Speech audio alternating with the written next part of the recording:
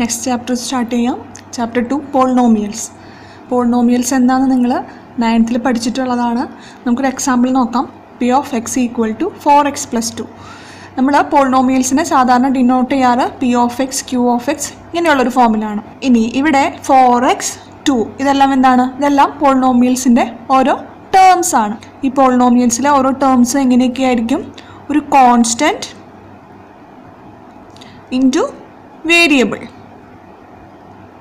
ഇങ്ങനൊരു ഫോം ആയിരിക്കും അല്ലേ. വേരിയബിളിൻ്റെ പവർ എപ്പോഴും എന്തായിരിക്കണം? ഹോൾ നമ്പർ ആയിരിക്കണം.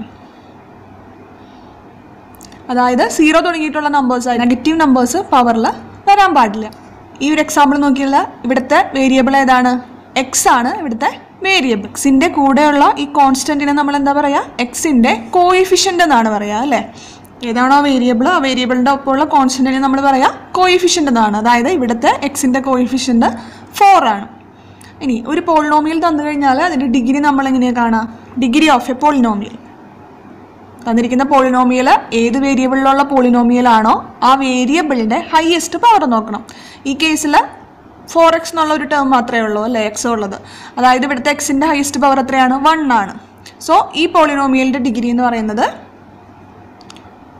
1 ആണ്. വേറൊരു പോളിനോമിയൽ നോക്കിയാൽ 4y². ഇതെന്താണ്? ഇത് വൈയിലുള്ള ഒരു പോളിനോമിയലാണ്. ഈ പോളിനോമിയലിൻ്റെ ഡിഗ്രി എത്രയാണ്?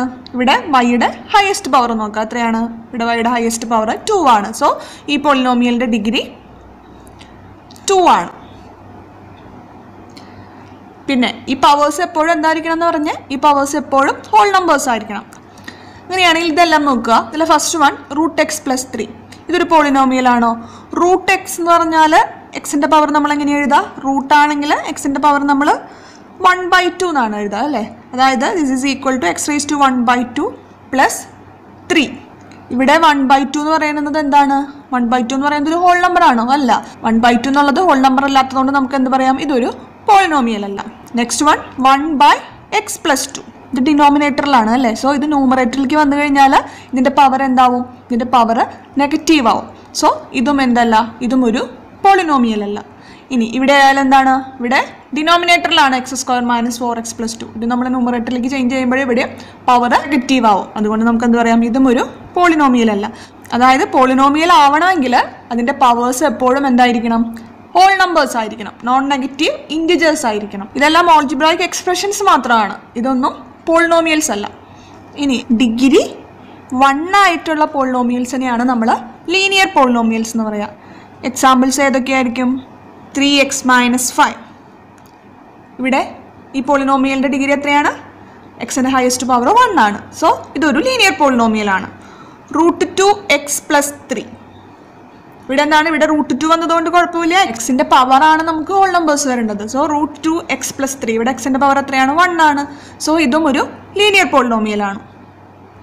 x - 3/2. ഇവിടെ എന്താണ്? ഇവിടെ എക്സിൻ്റെ പവർ 1 ആണ്. അതുകൊണ്ട് നമുക്ക് എന്ത് പറയാം? ഇതെല്ലാം ലീനിയർ പോളിനോമിയൽസിന് എക്സാമ്പിൾസ് ആണ്. ലീനിയർ പോളിനോമിയൽസ് എന്ന് പറഞ്ഞാൽ ഡിഗ്രി 1 ആയിട്ടുള്ള പോളിനോമിയലാണ്. ഇനി ക്വാഡ്രാറ്റിക് പോളിനോമിയൽ എന്ന് പറഞ്ഞാൽ എന്താണ്? ഡിഗ്രി 2 ആയിട്ടുള്ള പോളിനോമിയൽസിനെയാണ് നമ്മൾ ക്വാഡ്രാറ്റിക് പോളിനോമിയൽ എന്ന് പറയാം. അപ്പോൾ അതിന് എക്സാമ്പിൾസ് ആണ് 3x² + 5x - 8. ഇവിടെ വേരിയബിളിൻ്റെ ഹയസ്റ്റ് പവർ എത്രയാണ്? 2 ആണ്. ദാറ്റ് മീൻസ് ഈ പോളിനോമിയലിൻ്റെ ഡിഗ്രി 2 ആണ്.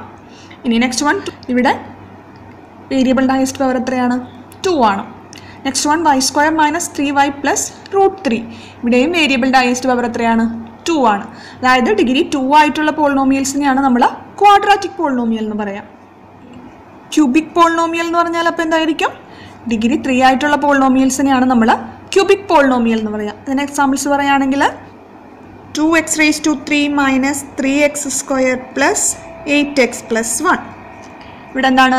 ഡിഗ്രി 3 ആണ് അല്ലേ. ഹയസ്റ്റ് പവർ 3 ആയതുകൊണ്ട് ഈ പോളിനോമിയലിൻ്റെ ഡിഗ്രി 3 ആണ്. അതുകൊണ്ട് ഇതെന്താണ്? ഇതൊരു ക്യൂബിക് പോളിനോമിയലാണ്. വേറൊരു എക്സാമ്പിൾ നോക്കാം.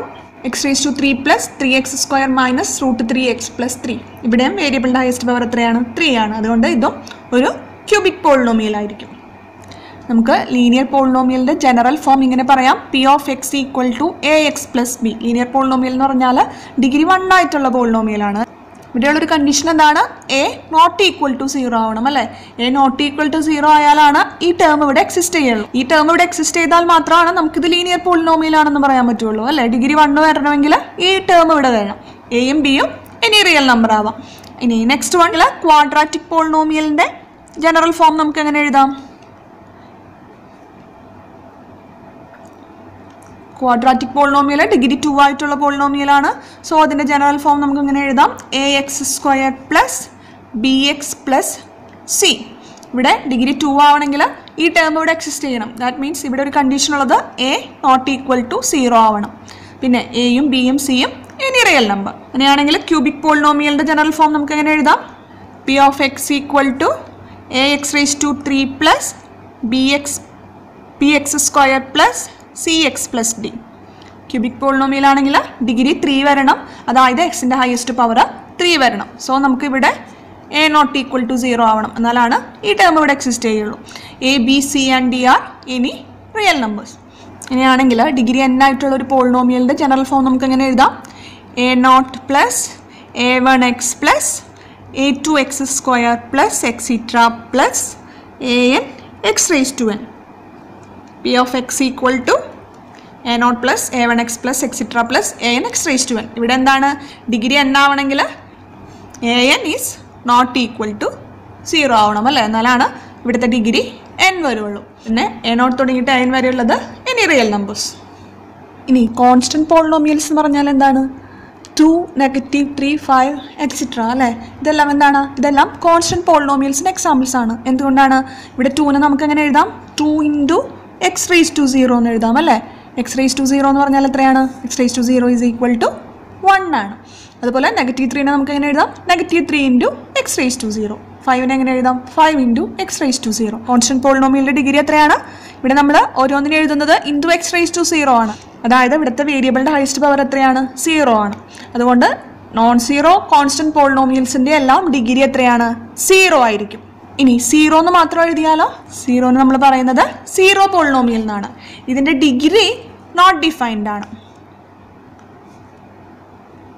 ഇതിന്റെ ഡിഗ്രി എത്രയാണെന്ന് നമുക്ക് അറിയില്ല, അത് നോട്ട് ഡിഫൈൻഡ് ആണ്.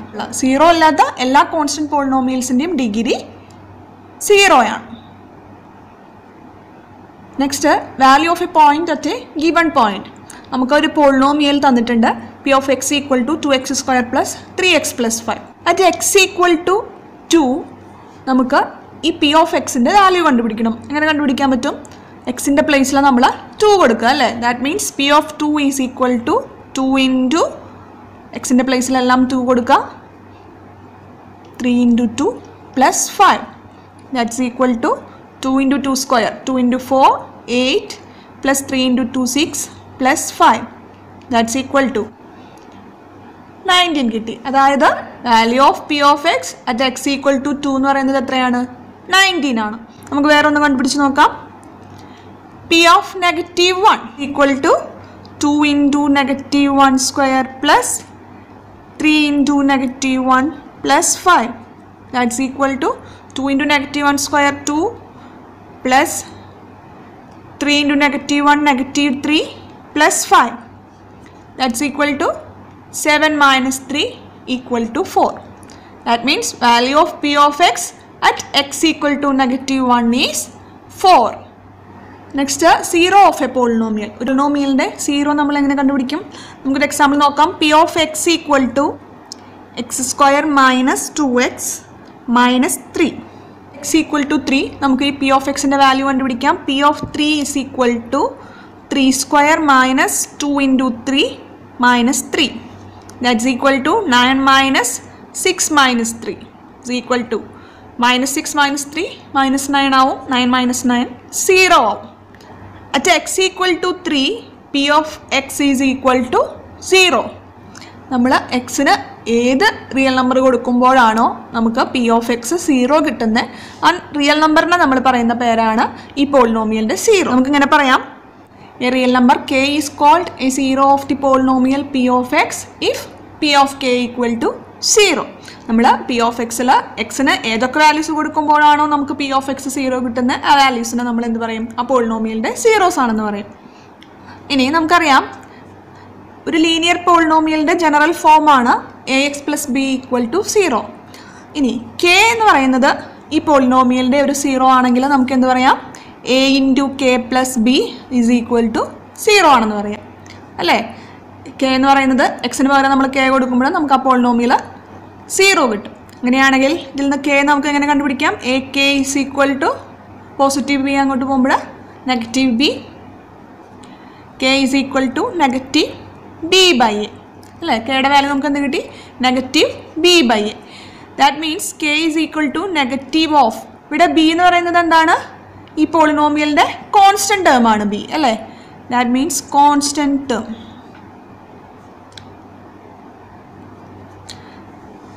ഡിവൈഡഡ് ബൈ A എന്ന് പറയുന്നത് എന്താണ്? എക്സിൻ്റെ കോയിഫിഷ്യൻ്റ് ആണ് അല്ലേ? Coefficient of X.